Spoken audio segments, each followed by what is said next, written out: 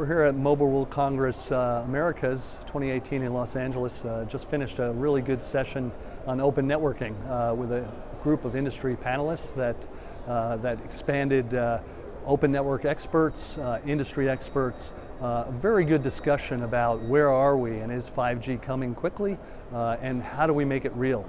My main point was that service providers have to focus on providing higher quality services much more with an agile fashion. In order to do that, they have to design in network test.